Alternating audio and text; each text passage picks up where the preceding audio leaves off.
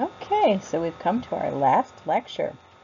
We didn't get quite as far as the syllabus this year, but things are what they are. So here we go.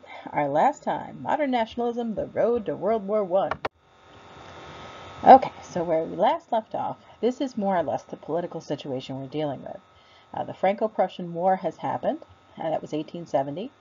Between France, remember Napoleon III, goaded Bismarck into declaring war. Bismarck was ready for him. The Prussians rolled over France, grabbed up the southern part of the German principalities, smooshed them all into a united German empire, which is a little bit weirder looking than it looks currently. It doesn't look exactly like modern Germany because it includes areas that are now Poland, etc. And so they established this great German empire, and the King of Prussia declares himself the Kaiser of a united Germany. Now, there's going to enter a phase of land grabbing that we call the scramble for Africa, where the Germans are going to unite and ally with the Austrians, and they're going to try to devote a lot of their time to balancing the scale so that they can act as a nation that is as powerful or more powerful than the sort of traditional big players in Europe. So as powerful or more powerful than Austria, France, Britain, and Spain. And Britain is really the one in their sights as the main competitor. And so Britain has been very busily building an empire over the past several decades, well, more than several decades, but they've been busily building a giant empire. And Germany wants in on this. So here we go. Meanwhile, over in France, the Franco-Prussian War was bad. It was a shock. France was invaded. Paris itself was conquered. They had to accept a very unfavorable treaty, and the people of France were bitter about it. They were angry. And in Paris itself, where people are suffering the most, they've just experienced a military conquest. There's food shortages. Everything is a disaster. The economy is in a shambles. There's going to be an uprising of communists in 1871, and they're going to take over the city itself for a short time. This is known as the Paris Commune. They seize control over the center of Paris. They put up barricades. You can see the barricades there. And defend it, and so they repulsed the French army initially, and try to establish a communist state in Paris. And they do things like break into pawn shops and liberate workers' tools and give them back, and they try to create a little communist state. It doesn't last long. They're ultimately defeated. They end up getting crushed, but it shows just how close many places and many people are in Europe to making significant political breaks, really absorbing and adopting quite radical philosophical change. Very much the same. This is kind of the legacy of the era of revolution we've already talked about. This is really just kind of a second wave of revolutionary movements. This time, much like the French Revolution was, with an eye to truly trying to address social and political inequity and the conditions that are created and cultivated by the Industrial Revolution in Europe. Now, as I mentioned, the scramble for Africa. As part of our reading roundup, we talked a little bit about Cecil Rhodes.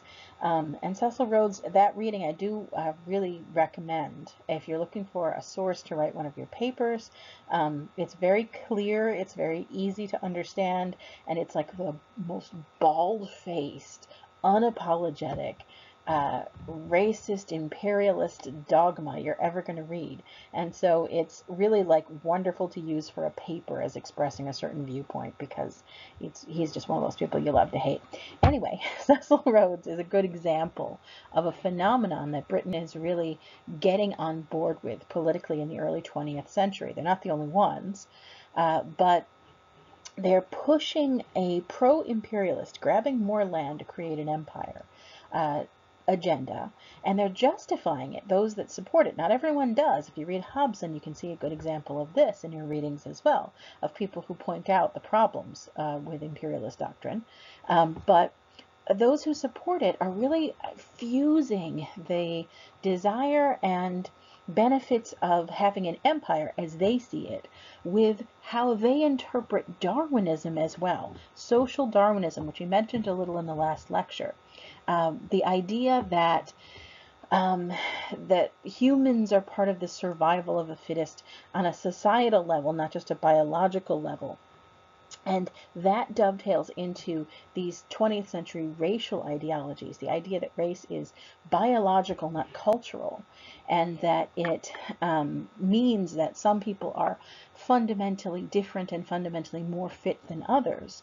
Those kinds of ideas are really going to drive people like Cecil Rhodes and people who adopt this imperialist dogma to push for greater and greater conquest and to justify some really quite morally abhorrent behavior by saying that this is just how nature ought to play out.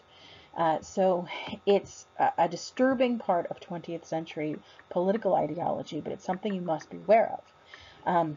Also, technology is jumping forward. I've mentioned that a few times. Things like the telegraph make communication at a distance so much more accessible. Cecil Rhodes here, what this picture is showing is him. He was the champion of an advocate for running a telegraph line across Africa so that communication could be more effective.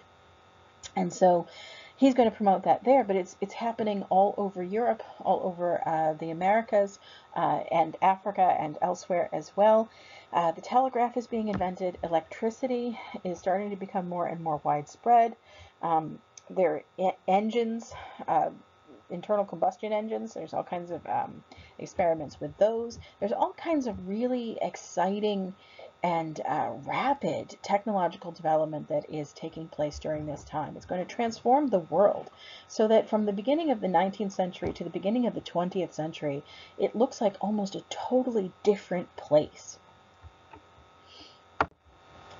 Okay, speaking of Rhodes and the scramble for Africa, Britain is doubling down. They are absolutely investing very heavily in trying to consolidate and grab up as much territory as they can.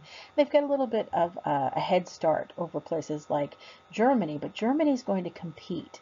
On this map of Africa, what will ultimately be German claims are that kind of, oh, that's difficult to explain, mustardy, yellowy color. Now, let me circle a few here. Here, here, there's one over there too. These will ultimately be German claims, but all that bright pink, those are British areas that will be claimed. And then the blue is France. France, if you remember what life is like in the 1870s, 1880s, 1890s, and going forward, they've recently lost the Franco-Prussian War. They want to maintain a colonial empire. They've had years and years and years of establishing colonial empires around the world. They have land in the Caribbean. They've given up most of the North American stuff that they held, but they've got land in the Caribbean, they've got land in the Pacific, they've got claims in Africa. And they're going to press those because they see it as politically important, even though they are actually in quite a weakened military position. Germany's going to try to take advantage of that. The thing about the scramble for Africa is that European nations saw this as crucial to their diplomatic and political superiority, so they made claims much the same way if you were to roll back the clock to the 15th century. Spain and Portugal and everybody else was making claims in the Americas by just drawing lines on a map when they had no idea what was there. The same thing is happening with Africa. I mean, they know where the continent is and how big it is at this point, what the outside of it looks like. But people in Europe are sitting down, drawing lines on a map, and just claiming chunks of Africa with no idea what's there, who's there, how their own kind of local identities might play out. They're just arbitrarily claiming chunks. And, well, sometimes it's not totally arbitrary, but they're claiming just chunks of Africa as a political maneuver and not really giving any concern for how people in Africa might think about that. And they'll use social Darwinist rhetoric to describe why they should be able to do that. But at any rate, France is claiming a bunch of stuff they don't actually have any military presence in, or very minimal military presence. And so Germany is going to start taunting them by trying to kind of encroach and push and see if they can grab up maybe some of these territories if the French aren't willing to defend them. And that really alarms Britain, and Britain's going to push back. Britain has its own problems. What they had to deal with at the very tail end of the 1800s and early 1900s was a conflict in South Africa. South Africa had always had a portion of it, well, not always, but for some significant time period. It had a portion of it that was part of a British sort of colonial outpost. It was a trade outpost. There was a good deal of slave trade that went through there. It's quite a shocking history. But Britain decides at this point to consolidate their control over South Africa and press their claims against the Dutch. The Dutch used to have a colony there. They're going to give way to Britain, but only after a significant conflict, after a series of wars known as the Boer War, significantly. There were Dutch settlers in South Africa. They were farmers for the most part, but to Britain's surprise, they absolutely refused to go quietly and roll over to British claims on this territory and kind of integrate into a British colony. Instead, they refuse and resist. And so Britain has to send troops to fight these Dutch colony settlers over the land. And it gets really bloody and really messy, in part because, as I mentioned, technology is leaping forward at this time. And it is in this South African conflict that Britain is really going to see the widespread use of this thing on the left. That, in case you can't guess, is known as a Maxim gun, and it is a machine gun. It is a gun that is able to fire rounds very rapidly without having to reload all at once. It fires just a long string of bullets. And it is going to absolutely fundamentally transform warfare and how it is fought, because unlike a single shot weapon where you would have to aim at something and then shoot and then reload and then shoot and whatever, even if you had a clip, you have to aim each time. A machine gun can just take out a whole line of people if they're standing there. And so it makes it very impossible to stand in a line and shoot at each other like they did in the Revolutionary War, if you remember that. Instead, they're going to have to go with different tactics and techniques in wars after this. It's also going to make this conflict really kind of bloody and nasty and hard fought, the Boer War. And it's really unpopular in Britain. This is really kind of a test case. The British government is pushing this imperialist policy of grabbing up land as their chief goal. Especially in Africa, but really anywhere in the world. It's not really that popular with the British public, especially as more and more people are deployed, sent to South Africa to fight Dutch colonists. It's a hard sell in Britain to explain why British troops have to be sent halfway across the world to fight over a patch of land they'd never traditionally held onto or controlled, against people who were settled and already living there. It was not easy to explain from any kind of moral perspective, obviously, because there isn't really a good moral defense for it on any level.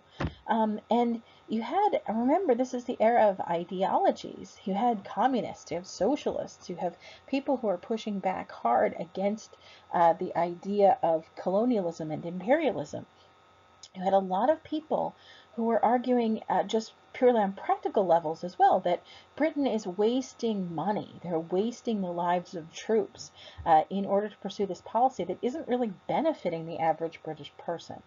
So there was a lot of conflict going back and forth, and the Boer War was a shock to the system. It was harder and messier and more unpopular than the British government was really anticipating. Then alliances start to play out. Germany is new, the German Empire, and they are looking for allies. And one of the allies they find is Austria. They see this as natural, not just because there are a lot of German-speaking people in Austrian Empire, as there were, but Austria is not heavily pursuing a land grab at this point. Well, they are, but they're not heavily pursuing kind of colonial scramble for Africa land grabs. There wasn't any Austria on that map we just looked at of Africa. Austria is mostly focusing its ambitions on the shreds and remnants of the Ottoman Empire.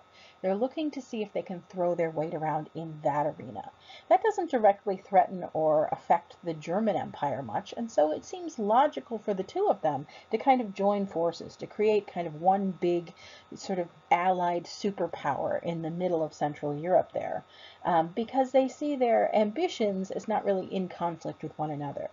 They both would enjoy Russia to be a little weaker. They both would enjoy to see Ottoman territories fall under the control of Austria. Austria doesn't care if Germany gets territory in Africa, for instance. And so the two of them kind of work together. They form something called the Dual Alliance, which is supposed to guarantee their friendship with each other. If either gets attacked, the other swears that they will come to their defense, and an attack on one is an attack on both, that kind of thing.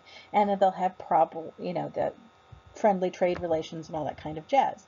Ultimately, Italy is going to join as well. And you can see in the political cartoon how that was perceived worldwide. Italy's forces are minor.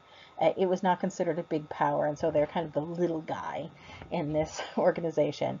But they ultimately will join up and form an alliance as well with the other two. Now, this being said, the alliance of Austria and Germany is going to make a number of countries quite nervous, specifically Russia, France, Britain, anybody that sees themselves, and obviously the Ottomans, anybody that sees themselves as in conflict or having conflicting goals is not going to be happy with this. Otto von Bismarck is still the first minister of Germany. He's directing German policy to a great extent. And he is not stupid. He's a practical person. He's a pragmatist. He's the guy that says nations are not built on ideas. They're built on blood and iron. And so he creates this alliance because he sees it to Germany's benefit, but he's going to hedge his bets. Here's what Bismarck spearheads. It's something called the Reinsurance Treaty. And it's signed in 1887.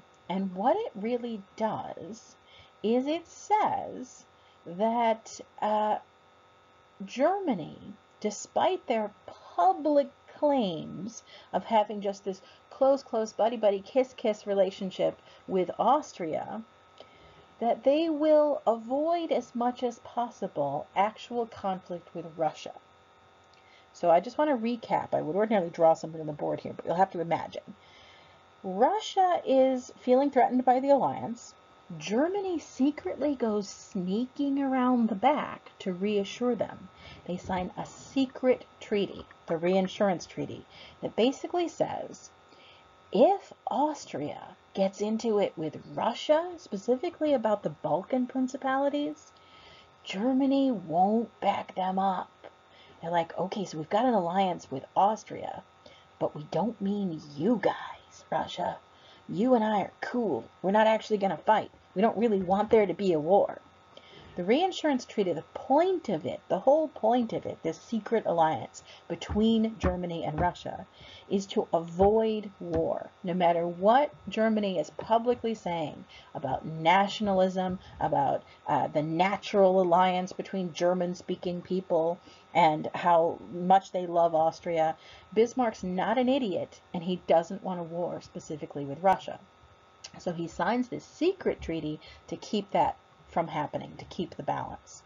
Well, here's what happens. Bismarck ends up out of a job because in 1888, Wilhelm dies, and he's replaced by his son, Wilhelm II. And the two men did not get along with each other. Wilhelm II hated his father. They had a whole terrible relationship. He comes to power, and he really buys into the rhetoric. He buys into the Germany for Germans, and people who speak German are natural allies with us, and all that kind of jazz that created the dual alliance. Wilhelm II really buys that, and he doesn't have any respect for Bismarck, and he doesn't have any respect for Bismarck's secret treaty with Russia to avoid war. And so he fires Bismarck, and then when the Reinsurance Treaty comes up for renewal, he's like, nah, we'll just do without it. We don't need it. We'll just let it lapse. So now, just to make it really as clear as I can, we have Austria and Germany have an alliance that unites the kind of central swath of Europe. Russia's cut loose, and they don't really know what's going to happen, and they're very nervous about this situation. Britain's really nervous about this situation because they have this buildup of this new superpower on the horizon. France is really freaking nervous because they've just been beat down not too long before in the Franco-Prussian War. They would like to have some revenge for that. Also, they're really terrified that Germany is going to take over the whole world. So there's a lot of nervousness in Europe. And that is going to end up creating a situation where alliances are going to be formed both openly and secretly. So to do a quick recap, as part of the Triple Alliance, started out as a dual alliance. We have Germany, Austria, and Italy, all united against each other. Russia used to have a secret thing going with Germany, but now they don't. And so they start asking for help elsewhere. They start reaching out their diplomatic tentacles, as it were. And if they wanted a potential ally against the Germans, it's logical to jump on over to France. This is something you see over and over and over again in military history, that when you form alliances, the most common and logical ally is the neighbor on the opposite side of the person you share a border with. You can see it even in like neighborhood disputes. If you've got an annoying neighbor or a frightening neighbor, the person you turn to for help and support is the person on the opposite side of them, because you don't have a direct conflict of interest and you both have a united concern about the middle neighbor. Anyway, Russia starts reaching out and creating a series of treaties with France that basically are designed around the idea that they will do what they can to limit the expansion and limit the military danger posed by this German empire and the alliance that Germany has with Austria-Hungary and Italy. So that's going on. Then you have some other exciting stuff. Namely, all of these little republics down here, well, down below Austria-Hungary, I realize you can't see that, down below Austria-Hungary, are going through independence movements of their own. Serbia and Bosnia, and there's Croatia there too, are going to be declaring independence of the Ottoman Empire, and Austria really wants in on this. And so there's going to be a series of treaties. What ultimately will be decided is that Bosnia is going to kind of be rolled into the Austrian Empire, at least under the domination of the Austrian Empire. That doesn't go 100% smoothly. But Serbia will be allowed to establish itself as an independent nation. Serbia feels really vulnerable about this. They're overshadowed by their much bigger, more powerful, ambitious neighbor to the north, Austria-Hungary. They'd like to maintain their independence. They need somebody who could possibly back them up. And just like I explained a second ago, the logical person that you talk to when you're afraid of your immediate neighbor is their neighbor. So Serbia is going to start talking to Russia and forming an alliance with them so that if Serbia is threatened by Austria, Russia will back them up. Okay, so now let's go on here. All of this is more or less known. What is not known publicly and widely is the fact that the French and the British have been talking. Now, the French and the British are traditional enemies. They don't fight, they get along very well, and nobody really suspects that this is happening. But at this point, Austria and Germany and their alliance, and Italy too, is really making Britain extremely nervous. And they're afraid of the expansion of this power. They're afraid of that, the Germans really expanding into territory that the British themselves wanted to claim as imperial territory. And so they begin whispering to France, and this is all hush-hush, very secret. And what they end up with is something called the Entente Cordiale, the sort of secret cordial arrangement. Basically, Entente Cordiale means cordial arrangement or understanding. And what it really means is that quietly, secretly, behind closed doors, France and Britain agree that if anybody, specifically Germany, comes sniffing around and threatening their colonial overseas territories, they will have each other's back. So France will defend Britain, Britain will defend France. And they see this as necessary because they're worried and threatened by the expansion of Germany's power. Germany doesn't realize they're doing it. So you can see that depicted on the political cartoon on the left. You've got the German with his big mustache. He's just la la la, minding his own business, unaware of what's going on. And meanwhile, you've got that man in the top hat and the lady in the tricolored flouncy skirt. I don't know why France is always depicted as a strumpet, but there she is. So you have France and Britain carrying on behind the back of Germany. That's what's going on there.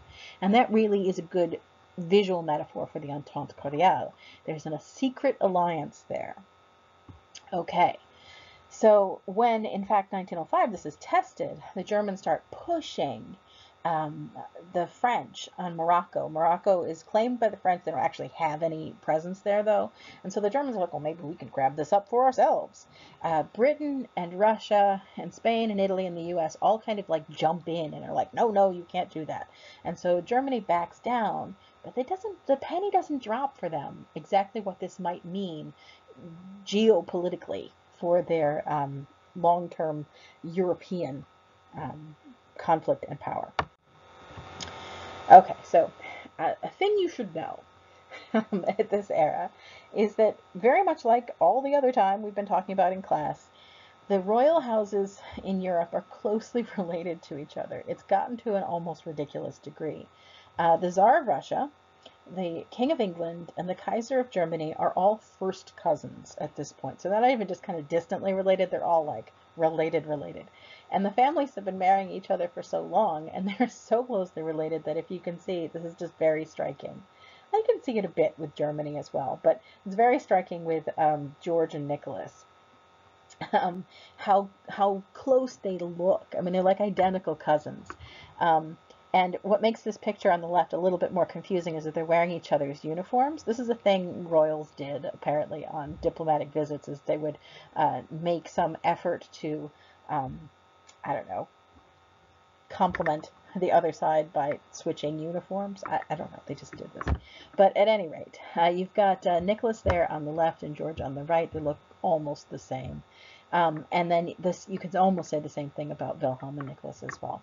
They're very similar looking, and they have a lot of similar goals, and yet they're going to end up very much on the opposite side of the coming conflict. Okay, as I mentioned, the technology that's leaping and bounding forward. We just talked about the Crimean War. That was the last major military episode before the Franco-Prussian War, which was land-based. In the Crimean War, if you remember how they fought, and this was not terribly long ago, this is the 1850, 1860 range, we're talking about wooden ships with sails. That was what a navy looked like. Now it's not even, well, it's barely 50 years later, and what the navy starts to look like for Britain, for Germany, they're building a navy as fast as they can, though they have to play catch up, but for Britain, for the U.S., for France, for everybody, they are building this totally new style and new class of ships. Metal ships, this is a dreadnought that you're looking at there, just huge battleship. Metal ships, coal engines, and all absolutely loaded with high-power artillery guns. It's going to absolutely transform how naval battles are going to be fought, and how dangerous they are and how destructive. A ship like this can do a lot of damage to a port. It's not even just a question of doing a lot of damage to other ships. And add into that there's another technology that's really taken off. It was around as early as the 1860s, but it's really leaping forward again as well. The submarine. We'll get to it in just a second. Anyway, now, political situation again. The Ottoman Empire is sometimes referred to as the sick old man of Europe at this point. It is falling apart. They're just clinging to power. As I mentioned when we last were looking at that big map, Bosnia and Serbia are breaking away from the Ottoman Empire, but it puts them in kind of, Romania too, puts them in kind of an odd position because they're tiny countries. They are really active in promoting this nationalist, this modern nationalist idea of why they should be separate and independent, because they have a common culture, common religion, common languages, and so they feel that they should therefore have their own independent nation. Bosnia kind of comes under the thumb of Austria. Austria would love to put Serbia in the same position. Serbia resists and it manages to defend itself as an independent nation. Austria would love to have closer relations with Serbia. They want to glom Serbia into their empire as well. They also want to settle some unrest down in Bosnia. Bosnia has a number of separatists in it that really want to sever relations with Austria, that would like to see Bosnia to be separate and independent as well. And they're going to be supported by radicals from Serbia in pursuing this goal. So there's a lot of back and forth over the border between Bosnia and Serbia.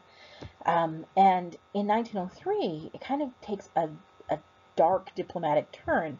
The royal family in Serbia is going to be ousted, and they're going to be executed, and a new government is going to come to power.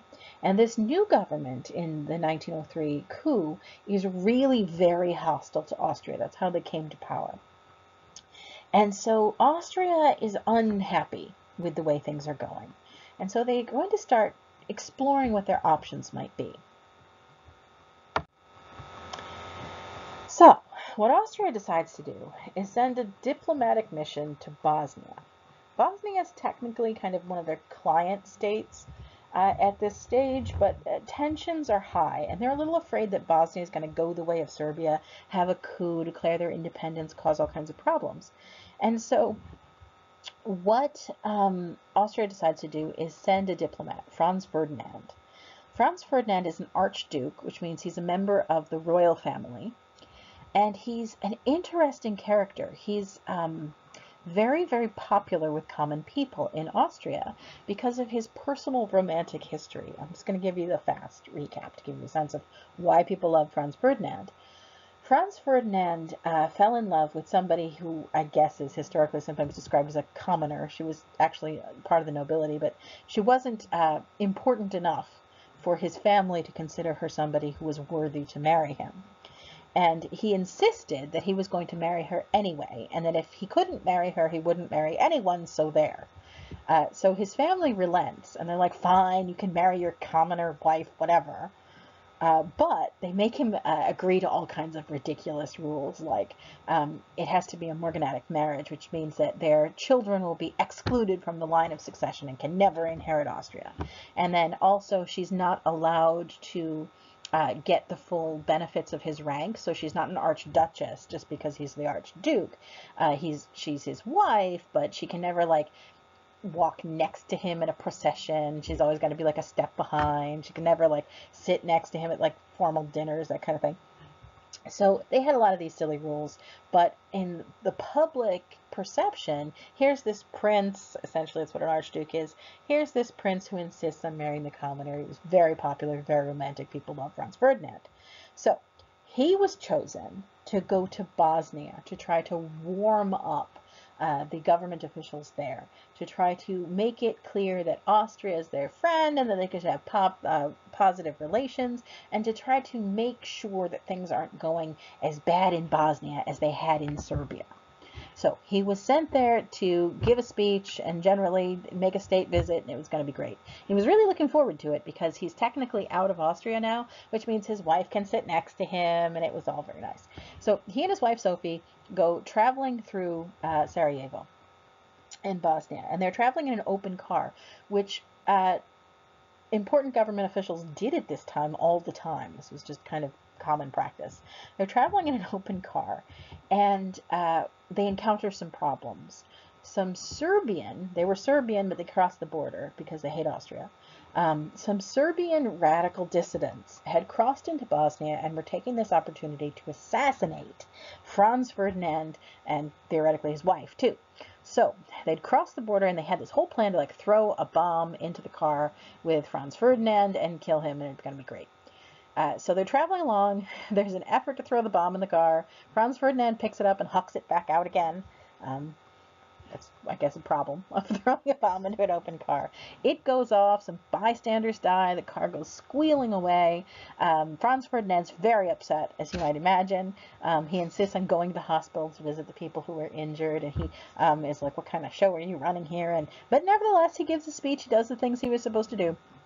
And then he gets back in the same freaking car to go back to the place where he's staying. And so they go driving back home, and the people who had been plotting to kill him are no doubt bummed out because they're like, oh, well, we intended to kill him, but we didn't kill him. That's kind of a drag. The open car goes traveling along a route, and they make a turn and take a detour, and they head through this alley. And just by sheer coincidence, one of the people who'd been plotting to kill Franz Ferdinand was walking in the alley. And he sees them coming past him. He pulls out a gun and fires into the car. He shoots Franz Ferdinand and his wife. Sophie dies almost immediately. And of course, the car goes peeling away. They make an effort to catch the guy. They do catch him. And as they're driving off, this is one of those possibly legendary, possibly didn't actually say it moments. But the bodyguard that did no good at all, but was standing there with Franz Ferdinand in the car, turns around as they're tearing off to safety. The Archduke isn't dead yet, but he's kind of cradling his wife, and he turns around and he says, "Is the wound very bad? Is it bad?" And Franz Ferdinand turns back to him, and according to legend says, "Es ist nicht." It's nothing. They drive off, and it's not nothing, and Franz Ferdinand dies, and now we have a diplomatic incident. Dun, dun, dun. So, Gavrilo Princip, as the guy who fires the shot, he's caught. He's revealed to be an ethnic Serb and a member of the Serb nationalist movement who plotted this assassination. And Austria hits the freaking roof. The Archduke is dead. They didn't trust this whole Serbian nationalist movement to begin with. They don't trust the government in Serbia. And so they go to Serbia with a list of demands. They grab up as many assassins as they can. They put them on trial. They're all executed. But then they go to Serbia with a list of demands. They want a list of names. Anybody who's ever been associated with this kind of radical group, they want the person named and arrested and interrogated. They want everybody who's ever circulated like a newspaper advocating these ideas stopped and arrested. They have a whole list of things they want done. I'm not going to go through all of them, but at the end of this laundry list of demands that they have for Serbia, now Serbia is quaking in their boots because they're like, Austria is huge and it's powerful, and they're furious, and they have a right to be furious because the Archduke is assassinated, and so they're really mad, and so they're like, oh no, and so they give in to all of these demands. They're like, fine, we'll arrest whoever you want to arrest, we'll allow you to interrogate whatever, we'll let you do whatever it is you want to do, until they get to one of the final stipulations. Austria demands the right to send their own investigators into Serbia to carry out an investigation and arrest whoever they want to arrest and do what they want to do inside Serbian space, inside their country. And Serbia says, wait, no, I mean, we'll do whatever you want us to do. We understand why you're mad, but we're a sovereign nation, and we can't just let other countries run criminal investigations inside our national space. And no, we won't do that. And Austria says, well, fine. If you're not going to give in to this demand, then we're going to declare war on Serbia. So Serbia is freaked out, as you can imagine, and they immediately call on their ally, the person who was, well, not the person, but the country that was going to back them up in the case things went bad with Austria. So, Serbia calls on Russia. Russia is going to call on France. Remember that treaty arrangement? France is going to call on Britain because of that whole Entente Cordiale thing. And presto changeo, it's World War I. That's literally how it unraveled. Now, it had been building for years. There had been naval escalation. You had both Germany and Britain building up bigger and bigger fleets. You had military escalation all over the board where armies are being built, weapons are being invested in. You had the scramble for Africa. Everybody's grabbing up land and in competition with each other. You had tensions over that colonial territory. You had all kinds of stuff. You had tensions over political developments. You had tensions over these new territories in the Balkan republics. You had tensions all over the place. So it wasn't like it was out of nowhere, but it unfolds kind of all in one. All of these treaties get called in. Austria calls on Germany. Germany's like, okay. And then you had that whole cascade from Serbia to Russia to France to Britain.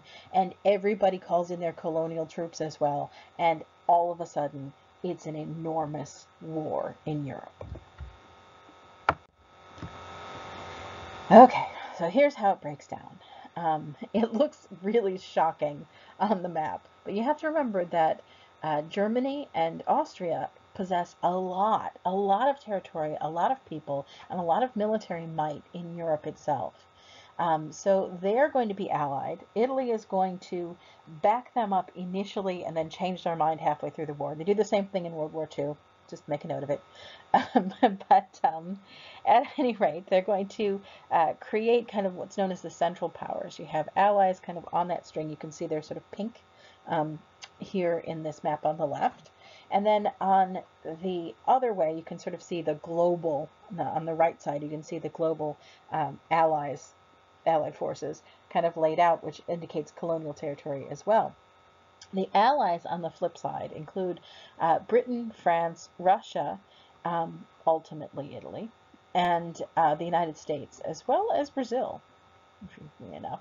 At any rate, they're going to back up and support. I guess it's because the Portuguese are going to join in and be an ally too. But at any rate, they're going to back up and support the Allied side against Germany and Austria. And so war is going to be declared, and all of those huge armies are going to be mobilized, bigger than ever anybody had ever seen. The armies of millions and millions, not just from Britain and France and Russia and Austria, but all of their colonial territory as well. Every piece of this is what's known as total war, where you have civilians are going to get involved as well. Specifically in France, where a lot of the battles are going to take place.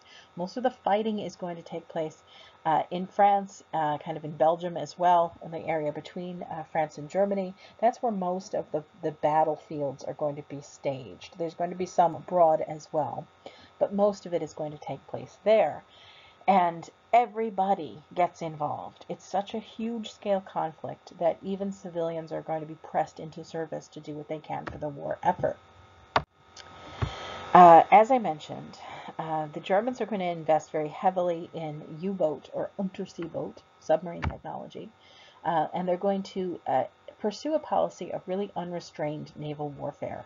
They're going to be firing at more or less everybody that's in their way. In addition to that, some of the other weapons of World War I that characterize it and make it different from all other conflicts. You see the machine gun used in very heavy rotations. You do see some odd remnants of old-fashioned military technology. For instance, there are going to be some straight-up bayonet charges, people firing rifle weapons and then just charging with them and doing old-fashioned fighting along those lines. That's going to be part of World War I. But also this machine gun and heavy artillery are going to make it necessary to fight in a different style. Along with those inventions, you also have the invention and popularization of something called barbed wire, which is a good way to put up a barrier to slow down people who are trying to make rapid inroads across space. It doesn't slow them forever. Wire cutters, you get through barbed wire, but it is something that will at least slow down the advancing armies. It can be put up very quickly to create a temporary barrier. It has its uses. At any rate, between the machine guns and the barbed wire and the heavy artillery, it's no longer possible to do a lot of that bayonet charging type of fighting. It's no longer possible to stand in a field and shoot at each other because everybody would simply get mowed down. And since you can't do that, people have to come up with new tactics, and that gets us to the characteristic tactics of World War I. Trench warfare. Because you can't stand in the field and get shot at, you have to take cover. And the most effective way to take cover from machine guns and heavy artillery is to dig a trench and then hide in it, and then pop your head over the top every so often and shoot at your enemies. And so both sides, the Germans and the French, and their Austrian and British allies, are going to dig trenches and use them for cover. And so there will be these battles in the Western Front. Germany and Austria are in an awkward position because they're fighting both Russia and France and Britain, and ultimately the United States. So they have to divide their forces on two fronts, the Western Front and the Eastern Front. The Eastern Front is with Russia, principally, and the Western Front is mostly in France. And so on the Western Front, they're digging these deep trenches, they're hiding in the trenches, they're shooting at each other, they're not really getting anywhere, and so what ends up happening are just weeks and months of stalemate in many areas. And in order to break that, both sides begin innovating with their use of weaponry. Not only are they using heavy artillery, they're going to start using poison gas, because poison gas can kill people even if they're hiding in a trench. And so they also have to innovate gas masks to prevent that from happening. The type of gas that they use varies a bit.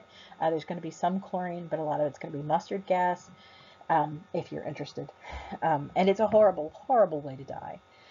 It was so horrific and people were so traumatized by it that in World War II, there's this a consensus that gas won't be used. I'm sure that it is, and of course it is in concentration camps. But there's a consensus that gas won't be used in combat, and even Hitler sticks to that principally because he experienced it in World War I and was so terrified and traumatized by it. He was convinced that he should never do it again. He was so afraid of retaliation that he eschewed it. It's an awful way to die. You can see that young man who's a soldier. He was caught in a gas attack, and he had his gas mask on, which is why he's still alive. But you can see those horrible blisters all over his body. That's burns, chemical burns, as a result of mustard gas, most likely, is what hit him. And the way that poison gas kills you is that the same sort of process would happen inside his lungs and airways if he'd inhaled it. And that will kill a person quite rapidly. If they're hit heavily and if they're hit lightly, it can still cause damage that will be permanent, even if they survive it. And a lot of people come out of World War I with permanent lung damage that they're never going to recover from. Okay, so also in terms of military and technological innovation, airplanes, recent invention, they're going to be implemented in World War I. They're mostly not going to be in heavy usage. There are airplanes, this is where you get the Snoopy. World War I is where you get the dogfights, where you have individual planes getting into fights with each other in the air. Most of these planes are being used for scouting and reconnaissance. They're not really set up for dropping bombs. They're not going to see that until World War II. They do fight with each other. They become much more devastating and dangerous as a military weapon when Roland Garros, he's French, you can see him in the middle picture there, invents a machine gun that can be timed in such a way that it will fire through the propeller, so forward in front of the plane. Before this is invented, the only way to mount a gun to a plane is to have like a two-seater with a person in the back. I guess you could have the pilot do it, but it's hard to fly the plane and man the machine gun until Roland Garros invents this forward shooting one. You'd have a two-seater and a gunner in the back, and the gunner has to be super careful if he's using a machine gun on a swivel that's mounted to his seat, because if he is careless, he can hit the tail of the plane, or he can hit the wing, like he can hit himself, basically he can hit their own plane. And this does happen, and planes go down for that reason. But Roland Garros invents a machine gun that is mounted in the front and timed to shoot through the propeller, so a pilot can just shoot on his own at whatever he's looking at. So anyways, this is invented. It's going to be captured relatively quickly by the Germans and imitated by the Germans. They're going to have it. And then you get into the World War I flying ace, the Red Baron, who was a real person, Manfred von Richthofen. He's going to fly that triplane there, get into dogfights with each other, and they fight back and forth. It's very dramatic. All right. Tanks are another matter. They're a brutal piece of military technology. They're invented and implemented for the first time in World War I. There are tank battles. The Battle of Cambrai is probably the most famous of them. They're going to be used, as you can see from this war bond advertisement, as part of incentive. Oh, I don't know if incentive is the right word. Basically, they're held up as an example of what can be accomplished if we just invest in the war effort. And war bonds as a part, this is another relatively new idea. This is a part of how World War I was able to be financed. It was so expensive. It's on such an enormous, unprecedented scale. So many people are involved. Millions upon millions upon millions. The only way they can pay for it, any really government, is by collecting something called war bonds, where people will basically buy an IOU from the government that says that, once the war is over, I'll pay you back with interest, but for right now, we need to raise money, and rather than imposing a tax that's mandatory, we'll just give people the option to buy these bonds. And so if you have any extra money and want to support the war, you can do that. And it was quite popular, and people did that. Okay, so the World War I, it is expensive beyond any other war. It involves a proportion of the population beyond any other war up until this point. It is deadly on a level that had never been seen before. And we saw the 30 Years' War and the devastation that was created. World War I is worse. It is so, so much worse. It's death and destruction on an industrial level. This is the industrial revolution of warfare, if you want to think of it that way. And people who lived through it are absolutely devastated mentally and emotionally by it. The term they use in World War One is shell shock, or battle fatigue. And they come out of it so deeply traumatized that is going to govern public policy in a very bad way, as it turns out. This is foreshadowing. We're not going to have a lecture on this, sadly enough. But the trauma of World War One, the devastation, the destruction, and the sheer loss of life are ultimately going to have a very chilling effect on the willingness of Britain and the United States and France to engage in another war afterwards. This is actually the war. It was referred to this way, as the war to end all wars. And for the very first time, now we've been seeing treaties designed to avoid future war since the Treaty of Westphalia, way on back in 1648, but this is really the first time you see governments really trying to do that, to be seriously afraid of engaging in another war. And that ends up being not great, because what happens, because so many of these nations are afraid to engage in another war, is that Hitler and the Nazis come to power and are allowed to militarize and begin expanding and actually start heading Europe back to another war. We'll get to a little bit of how that might happen in just a second. All right, meanwhile, some other effects of World War I. Colonial armies are called in. Forces and troops from everywhere. Britain has huge colonies. They have colonies all over the world, and they're going to call on them. So people from Canada are going to show up, people from Australia are going to show up, people from India are going to show up, not just British people who were stationed in India, but also there will be troops. This particular is a Punjabi regiment, as you can see there, and that are going to show up to Europe and fight in the trenches alongside other British soldiers. This postcard is one of my favorites, and part of what I like about it is the inscription there. In English it says, "Gentlemen of India marching to chasten German hooligans." It says more or less the same thing in French as well. So it's just I don't know, it tickles my fancy. Anyway, so here we have the gentlemen of India showing up to chasten German hooligans. On the flip side, ultimately now, they haven't joined the war yet. The United States is going to be part of World War I, but they are slow to join. It's very unpopular. It's devastating. It's huge. It's a horrible war. It's nobody in the United States, or very few people, really want to get involved with it, except for the American president. Woodrow Wilson understands the writings on the wall, and he's like, the United States needs to be involved in this because the affairs of Europe directly affect us, and we have to do something about it, etc., and so forth. Our strongest sort of diplomatic allies are Britain and France, and that we should probably back them up, and we should do something. Congress has the power exclusively at this time to declare war, and they drag their feet, and they refuse to do it, and they're going to create a lot of delays. We'll get into how that's overcome in just a second. Ultimately, however, the United States will join the war just at the very tail end. And they're going to engage in some very heavy fighting for a few months. And some of the people who are going to be deployed in World War I include the Harlem Hellfighters. You can see this military division that is one of the first, well, it's not the, and there were Civil War fighters as well, but there is one of the first kind of official U.S. government African-American units that are being sent out specifically to fight in a war abroad. And so they're sent. It's a fascinating history. Again, we could spend a whole lecture on it.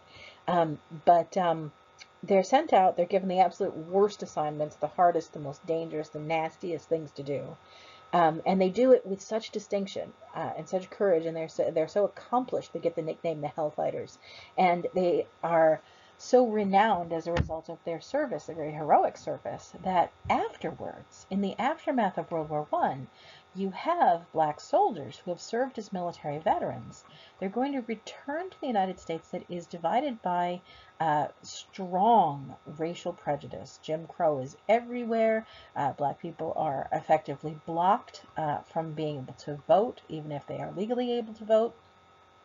They are effectively blocked from equal participation in virtually every level of society. And participation in World War I is part of the events that break down some of that division. It's going to be something that equal rights activists are going to point to and say, look here, if black people are human enough, if they're equal enough to fight for our country, then it's a shame and a ridiculous thing to try to make them into second-class citizens at home. So, and that's going to, the same sort of thing is going to happen with British subjects as well. Regiments of these lovely Punjabi people here, as well as others from around the empire, will make the same argument. They're like, if you think of us as worthy enough to be fighting in your army and fighting for your cause, then how can you turn around and treat us as less than full British citizens? So there you have it. Okay, as I mentioned, World War I, total war. Here's just a quick visual for that. A lot of the fighting takes place in France, and as the war begins to move on, there was a very famous battle, the Battle of the Marne, where the front is moving, and this was happening very rapidly. This is characteristic of World War I, where you'll have armies stalemated for weeks or months at a time, not moving, just kind of parked in their trenches, taking pot shots at each other. And then all of a sudden the line will break and everybody has to move really fast all at once. And this was one of those occasions where the French really needed to move to cut off a German advance, a German motion. They needed to get to the new front as fast as they can. And they didn't have enough transport vehicles to do that as quickly as they needed to. And so they called on the taxi cab drivers in Paris and basically told them, everybody show up at the line and grab up soldiers and load them in the taxi cabs and drive them. And this is something that happened. So the Parisian taxi cabs show up to transport the French infantry to the new line. Okay, now, how did the United States get involved in the war? You're probably asking. One of the factors that is going to change public opinion about whether to get involved had to do with the RMS Lusitania. It's a ship that was a passenger vessel. It went back and forth between England and the United States, and it was a luxury passenger vessel. There were lots of people on board. There were lots of American citizens that were on board the Lusitania. And because it was a civilian ship and a passenger ship, it was supposed to be exempt from military action.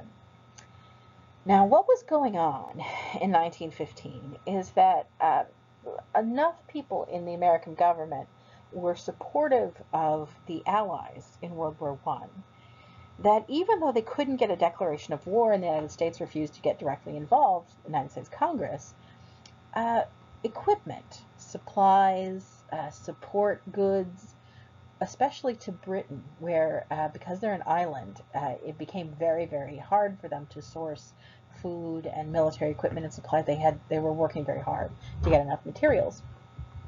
And the United States was secretly smuggling all of these goods into Britain. And logically enough, if you know that some ships are exempt from being fired upon, the place you would hide supplies and weapons and all the stuff, extra food and whatever that you were sending over to England would be in ships like the Lusitania. The Germans weren't wrong about this, but it still was a passenger vessel, and the Germans decide, we're sick of it. We don't care what the treaty says. We don't care what the sort of conventions of naval warfare say. We're shooting down this stupid ship. So undersea boats, submarines, are going to fire torpedoes at the Lusitania. They're going to sink it, and it goes down with hundreds of passengers, many of them American. As a result, the American public is shocked, scandalized, and horrified by these deaths. And it ultimately will become a very important kind of propaganda tool to encourage people to join the war effort, and ultimately, when they decide to join the war, to enlist in the army and become part of the expeditionary force that will be sent. I make a point of doing this every semester, is a poster, very lovely Fred Spear poster, he's the artist, that was made up to encourage American men to enlist in the army for World War I. and it is meant to commemorate the Lusitania. It doesn't say that explicitly on there, but you see this lovely young woman with her baby sinking to the bottom of the sea with all the fishies, etc. And it's haunting and beautiful and very moving image.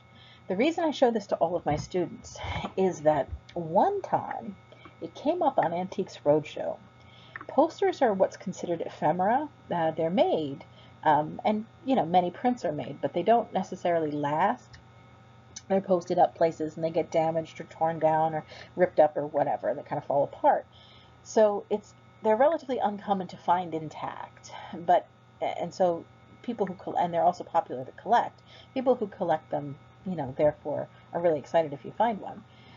This poster was not produced in large numbers, and it was very iconic, and therefore it was the most valuable, this came up in Antiques Roadshow years and years ago, most valuable poster ever found or displayed by Antiques Roadshow, and it has been sold for, if you can find one in good condition, it can go for as much as $1 million.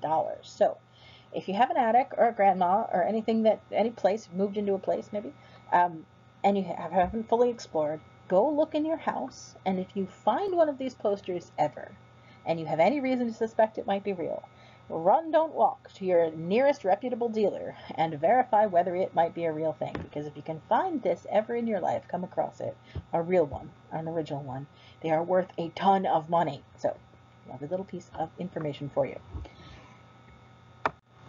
All right. Anyway, so here's how it goes. On the Western Front, the British and French are going to hold the Germans off. They're going to stalemate for quite some time.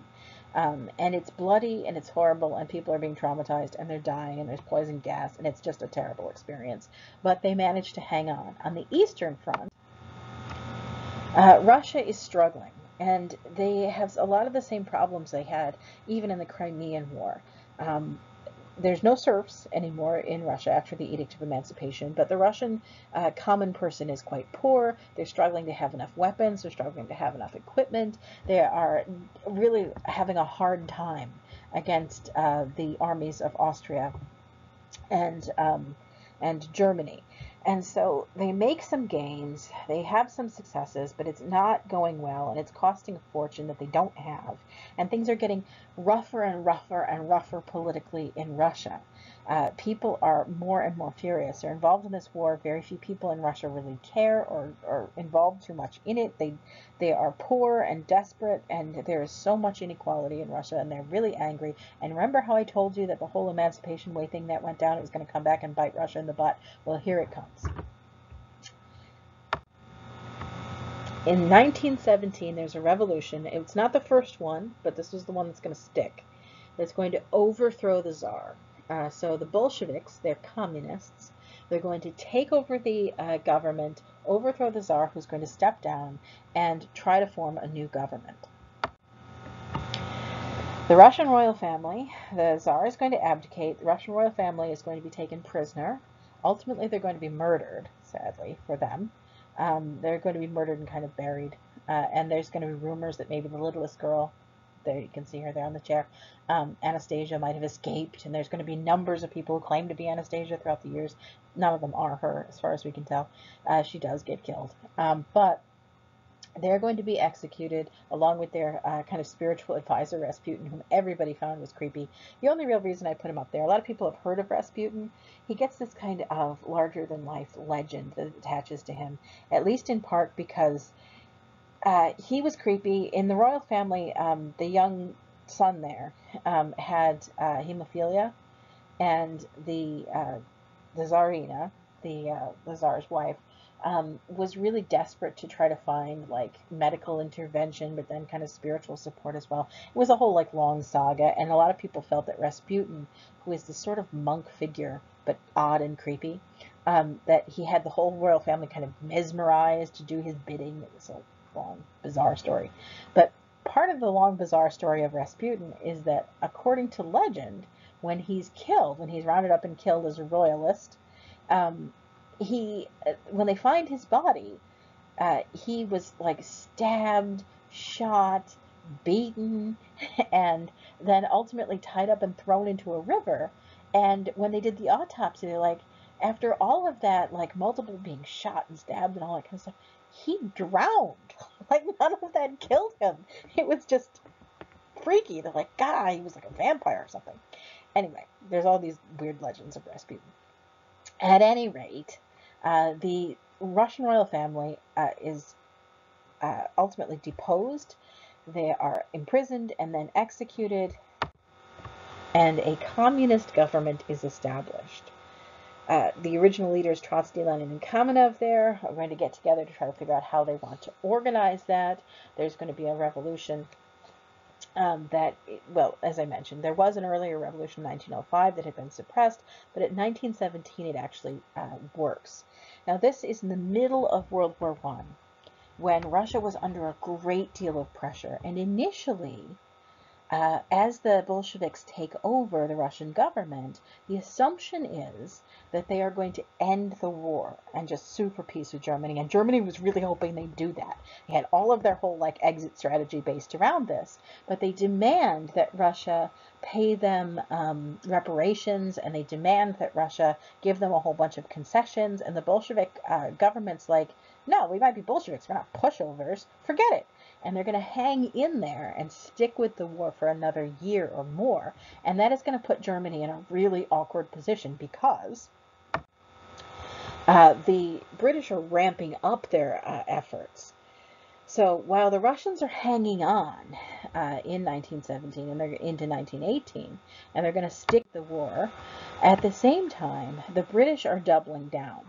Now, ultimately, the Russians are going to sign a treaty, March 1918, where they are going to quit World War I, largely because there's a civil war that's going to break out between the Red Army, the Bolsheviks, and the White Army, where the Royalists are going to try to put the royal family back on the throne before they get executed. And so there's going to be this civil war that's happening in Russia, and they can no longer be that engaged in World War I. However, what ultimately happens, I'm going to sort of skip over the details of the rest of it. What ultimately happens is that this gap between when the Bolsheviks take over and when they leave the war is going to create an opening for the British. Here you just see some political cartoons that present opposing viewpoints. On the one side, you have Trotsky, who's depicted as the devil, who's taken over Russia and is smashing everything, and he's actually a Jew. There's anti-Semitism, the main streak in this. And he's got this sort of river of skulls that he's overlooking. On the other side, you have Lenin, who's Trotsky's ally and friend, depicted as St. George, slaying the dragon of capitalism. So yeah, we've got propaganda on both sides. Ultimately, I should probably say this because we're not going to have another lecture. Ultimately, of course, it is going to be the Bolsheviks who triumph, and a communist government is going to be set up, and it's going to create the new USSR, or Union of Soviet Socialist Republics. So, in that gap, what happens? The British are going to make some serious military advances. They're going to deploy even more troops. They're going to put the Germans on the run, and at the same time, the Americans decide to join the war. They declare war in April of 1917, but they don't actually show up. It takes a while to deploy. They don't actually show up until 1918.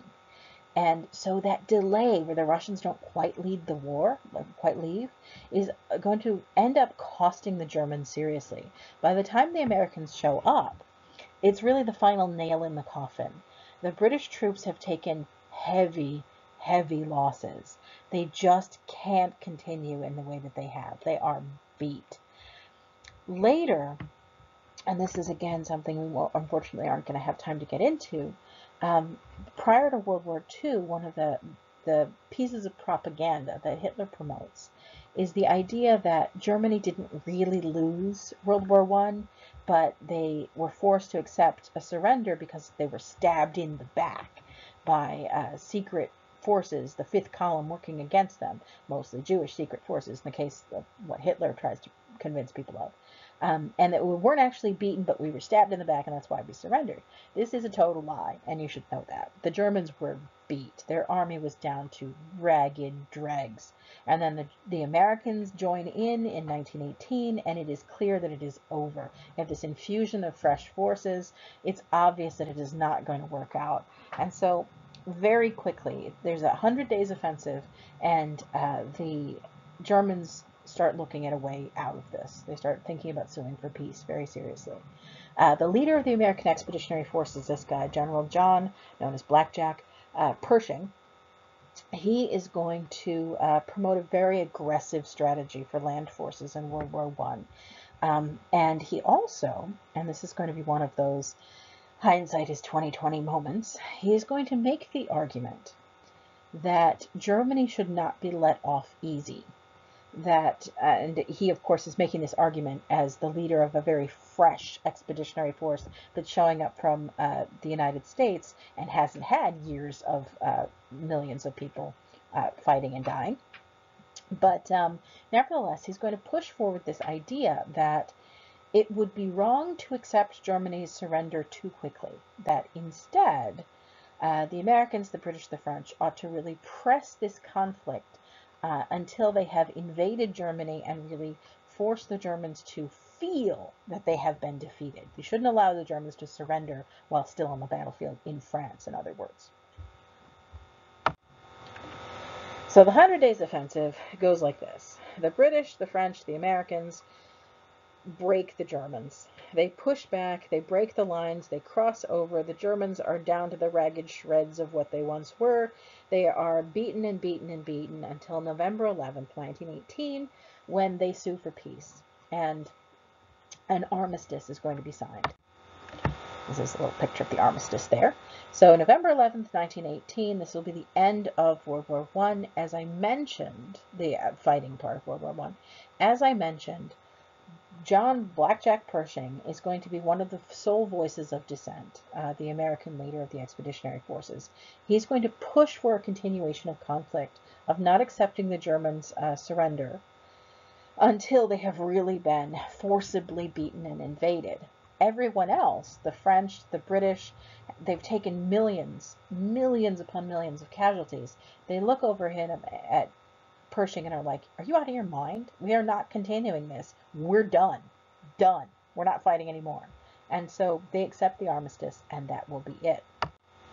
All right, so quick recap of how many people and why they called this the war to end all wars, why it's referred to as World War I. There will be a Second World War, obviously, and why it's considered at a totally different scale than any other conflict we've already talked about. It's because it was at a totally different scale from any other conflict we've talked about. The people involved, the numbers are enormous. I know that it may be difficult for you to see the numbers on this chart, so I've kind of put some of the more staggering ones over there big, so you can see them. But one of the things I'll draw your attention to that I didn't list out separately is the number of personnel that are listed on this chart. In France, where most of the battles take place, personnel include not just the soldiers, people who are actively fighting, but everybody who was involved in the war effort. So medical staff and supply support, transport, all that kind of stuff. And it's 8.5 million people can be considered actively involved in the war effort. And of those 8.5 million people, 1.4 million are going to die in World War I, with another 4 million people wounded. And when it says wounded in action, they don't mean they had a cut or a bruise or some kind of temporary injury. That doesn't count. They're talking about people who are wounded permanently. So they have permanent lung damage as a result of the gas, or they've lost a limb, or they've lost something that is never going to heal. That's how you make that list. And so you have casualty rates of 5 million people of just the French. And then of the British troops, you have 800,000 deaths. These are just the death tolls. Russia, who fought for so many years on the Eastern Front, 1.8 million troops lost, and that's just deaths. So you can double that figure at least if you're talking about injuries, permanent injuries, that is, civilian casualties, which aren't counted as the same thing. And so it is massive. And of the Americans, in case you're wondering, they only took place in heavy fighting for almost that 100 days. It's basically it. And still 116,000 Americans die, which is a drop in the bucket compared to the French or the Russians, the British. But nevertheless, it's a staggering number for the American troops to face. It was a massively deadly and devastating war. Even more so on the opposite side, the Central Powers. 1.1 million Austrians, 2 million Germans, 770,000 Ottomans are all going to die. This is the death rates. This chart's a little easier to read because there's fewer people on it.